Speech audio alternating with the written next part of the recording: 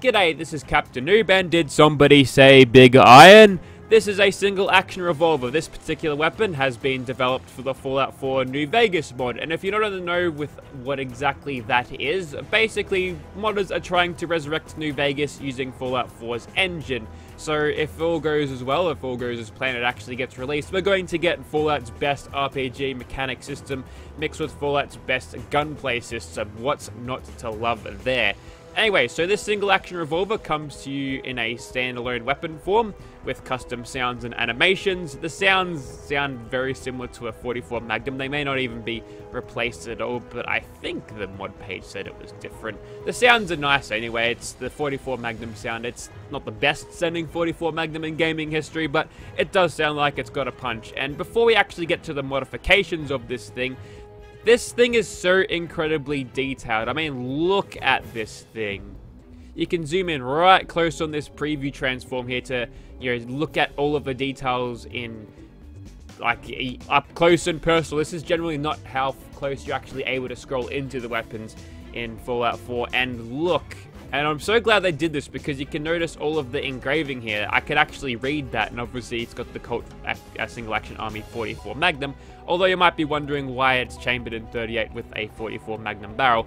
Well, I assume that the 38 special round is supposed to be like a replacement for the 357 Magnum round, which this thing used to fire back in New Vegas. They're not really the same bullet, they're quite different, but you know what, it's close enough. And you've got some 44 Magnum receivers if you feel like it, which will enhance your damage. So you've got a couple of different receivers here. You've got the fluted barrels for the basic receiver looking thing here, and obviously 38 versions of that, but you can use the modern receivers here, which give you a long barrel directly, so that's very nice. But if you want to have the old school look of the single action revolver, I'll just chuck on the 44 Magnum receiver. You can actually chuck on a longer barrel there, so you're not going to be missing out on too much damage at all. We'll chuck that on with a 7.5-inch barrel. Could have at least given me millimeters, even though that would be very not canonical because obviously it's an American weapon using the Imperial measurements. And these are the grips. These are all different colors of grips. They do nothing. I've checked this in the creation kit. So do what you like here. There's not much you can do.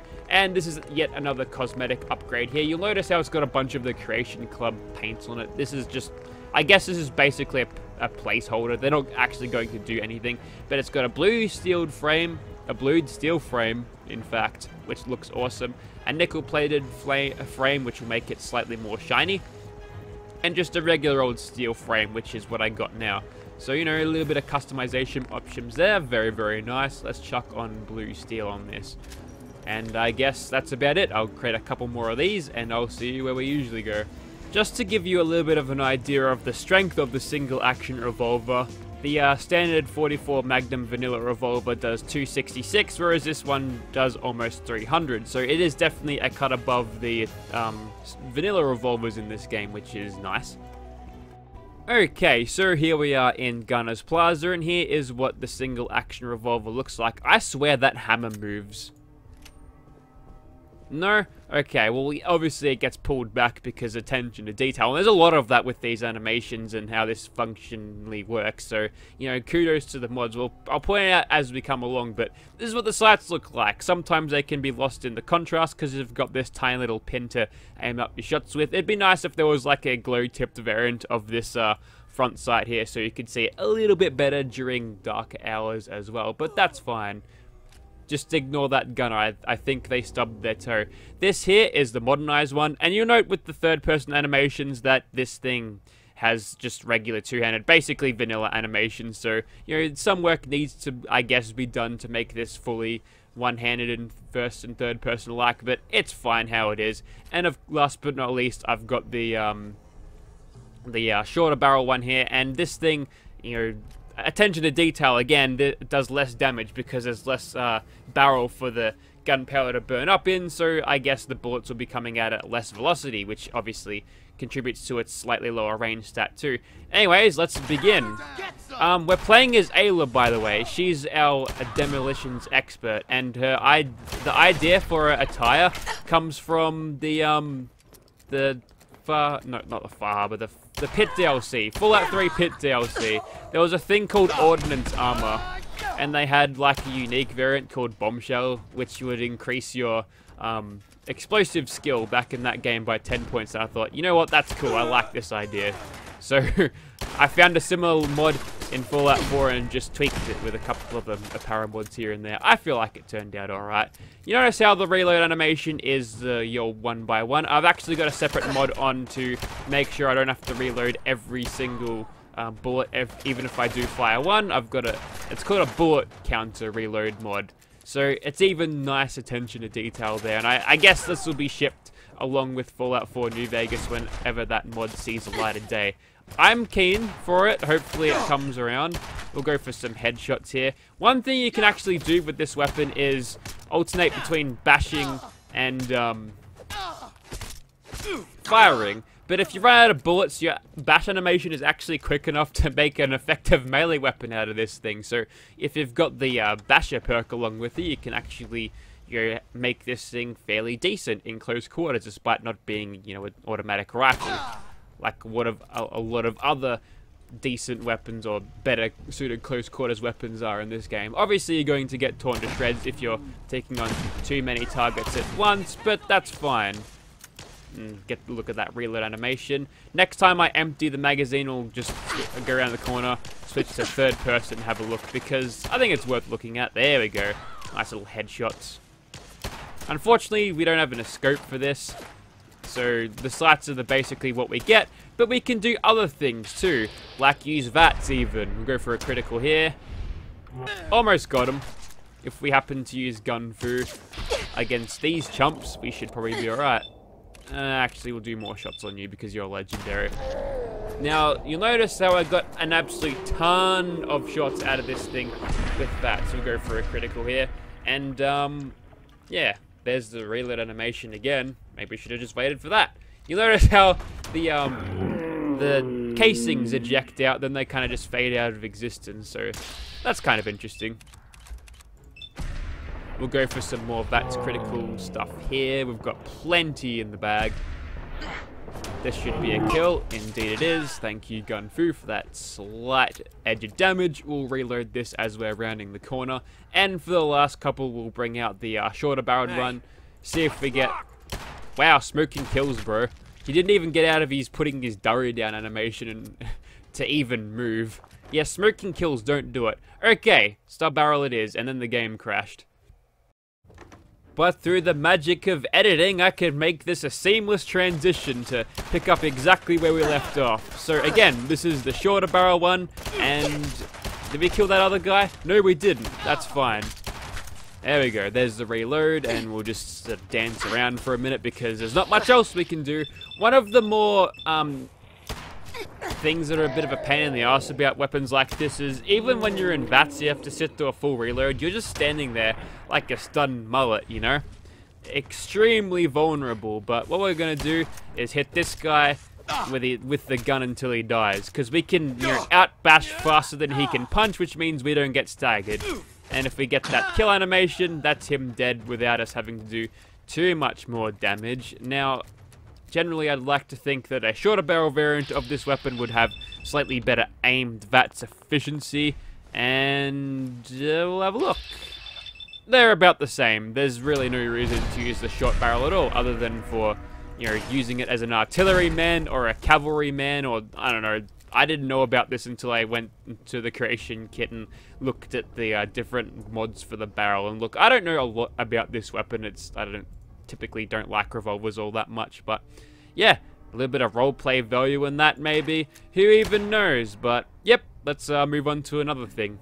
Also, another thing, if you've got the classic holstered weapons, you can actually have the big iron on your hip again. So yeah. Hang on, these super mutants are talking about things. That's very distracting. I can't focus on my speech when I'm listening to a conversation. I'm not made for multitasking.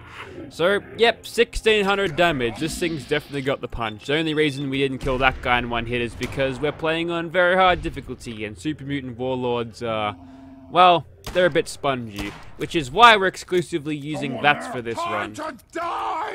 Yeah, mate. You just keep smacking yourself in the chest, and that's not great. Let's move slightly closer to him. And there we go, that's the stuff. We'll go for a critical. So the thing about using VATs in criticals is it kind of just slows you down a little bit. I mean, better damage per shot, but, you know, those criticals are handy in some situations, but if you keep spamming them, then you're in a position where you're just kind of, you know, just sitting there for ages waiting for those shots to go. So it's not as quick as I'd like it to be, but at least it's cinematic. One more standard shot should do him in. Didn't have it. Well, it didn't look like it was the standard shot that I needed. 3 would have dropped him, and yes, hard drive, keep up. Look how much that minigun's doing. It's doing so much. Yeah, they didn't have teeth back in this game. That's okay, because you can just mod them to have better damage. And I've defended Taffington Boathouse. Well, as it turns out, I can multitask. How good's that? I'll go for a critical. No more doggo. Alright, we'll keep the modern one because I actually prefer the look of this. So to bring it into the modern age, even though the classic look definitely does look pretty decent. As far as revolvers go, we've moved long past these ancient relics, but for their time, excellent weapons. Like, the ability to fire 6 bullets without reloading, all you have to do is pull the hammer back every shot. Back then, wow, that's magic. That's so much killing potential. The only thing that'll obviously outdo that is the machine guns that they make during the First World War. Big technological evolution, but these things revolutionized industry as we know it because the way they were making these on the assembly line, I mean, it's basically the embodiment of the military-industrial complex. And this got political, didn't it? But yeah, the only reason that factories, as we know, at least that's what the documentary that I watched said. I could be wrong about that. It was a long time ago that I watched it, but what was his name? Was it Browning? Was it him? Some guy who made lots of big old guns. Fuck's sake, just die, mate. There we go. So yeah, we're not exactly making world record kill speeds here, but she gets the job done. We're not taking a whole lot of damage out of this, which I guess for any standard time of playing, well, you're gonna have to use those stim packs. You can save them up or just hoard them because they weigh nothing unless you're playing in survival. At least I can auto gun through those targets. Man, 3 bullets? Yeah, I'm kind of being screwed over by this game's difficulty. Yeah, mate, just take your time. I have homes to go to. I'm getting a lot of proximity at Savant. I've got full intelligence, don't I? I feel like I ought to have that. Yeah, I do. And then some. Alrighty. I guess we'll take on a monster. We'll have to do it pretty quickly now, so I might chem up a little bit. Also, another thing, if you've got the classic holstered weapons, you can actually have the big iron on your hip again, so yeah. Hang on, these super mutants are talking about things. That's very distracting. I can't focus on my speech when I'm listening to a conversation. I'm not made for multitasking. So, yep, 1600 damage. This thing's definitely got the punch. The only reason we didn't kill that guy in one hit is because we're playing on very hard difficulty, and super mutant warlords are, well, they're a bit spongy, which is why we're exclusively using VATs for this run. Yeah, mate. You just, keep smacking yourself in the chest, and that's not great. Let's move slightly closer to him, and there we go, that's the stuff. We'll go for a critical. So the thing about using VATs in criticals is it kind of just slows you down a little bit. I mean, better damage per shot, but, you know, those criticals are handy in some situations, but if you keep spamming them, then you're in a position where you're just kind of, you know, just sitting there for ages waiting for those shots to go. So it's not as quick as I'd like it to be, but at least it's cinematic. One more standard shot should do him in. didn't have it. Well, it didn't look like it was the standard shot that I needed. 3 would have dropped him, and yes, yes, hard drive, keep up. Look how much that minigun's doing. It's doing so much. Yeah, they didn't have teeth back in this game. That's okay, because you can just mod them to have better damage. And I've defended Taffington Boathouse. Well, as it turns out, I can multitask. How good's that? I'll go for a critical. No more doggo. Alright, we'll keep the modern one because I actually prefer the look of this. Sort of bring it into the modern age, even though the classic look definitely does look pretty decent.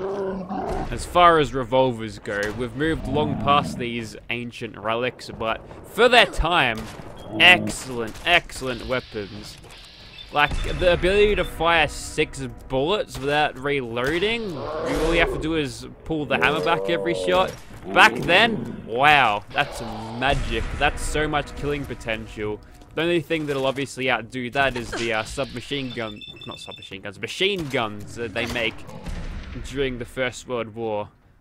Big technological evolution, but these things revolutionized industry as we know it because the way they were making these on the assembly line, I mean, it's basically the embodiment of the military-industrial complex. And this got political, didn't it? But yeah, the only reason that factories, as we know, at least that's what the documentary that I watched said. I could be wrong about that. It was a long time ago that I watched it, but what was his name? Was it Browning? Was it him? Some guy who made lots of big old guns. Fuck's sake, just die, mate. There we go. So yeah, we're not exactly making world record kill speeds here, but she gets the job done. We're not taking a whole lot of damage out of this, which I guess for any standard time of playing, well, you don't have to use those stim packs. You can save them up or just hoard them because they weigh nothing unless you're playing in survival. At least I can auto gun through those targets. Man, 3 bullets? Yeah, I'm kind of being screwed over by this game's difficulty. Yeah, mate, just take your time. I have homes to go to. I'm getting a lot of proximity at Savant. I've got full intelligence, don't I? I feel like I ought to have that. Yeah, I do. And then some. Alrighty. I guess we'll take on a monster. We'll have to do it pretty quickly now, so I might chem up a little bit. Ah, there you are. Berserk Mole Rat. Now, this is not a monster that I've fought before, but I think this is a good time as any to really stack on the chems. So we'll check all of this. Stealth Boy, maybe?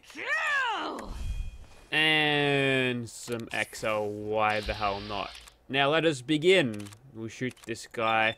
Got plenty of more action points now thanks to XL, and we'll get a critical, not a sneak critical there, despite me having a stealth boy on, which is kind of interesting. Now he's going to start teleporting around, but that's fine. We'll keep those criticals rolling in. In fact, that's another one. In fact, we're going to get 5 crits in 1 cylinder. The rest of this one's going to just be normal. But we'll have a reload cycle. Hopefully the mole rat will just continue standing there and we can get stuck into it some more. May as well just switch single action revolvers instead of sitting through the reload animation. Looks like we've got this one on ice, everyone. You can all go home. Show's over. Just get this reload happening. Swing and miss from Berserk Mole Rat. Now it's vibrating. Very excited to be on the channel. Knows how much I hate the mole ratties. He's not putting up the greatest fight. It seemed to doing some bizarre idle animations. Maybe that's his bite animation. I don't know. I always kill these things too quick to observe. Kind of an ugly looking thing, isn't he? And we're uncloaked now. And through that small VATS run. Oh, this is the short barreled one. We weren't getting penalized for range anyway.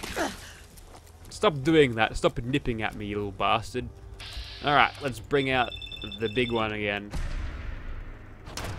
Get some more criticals happening just before this thing completely eats me.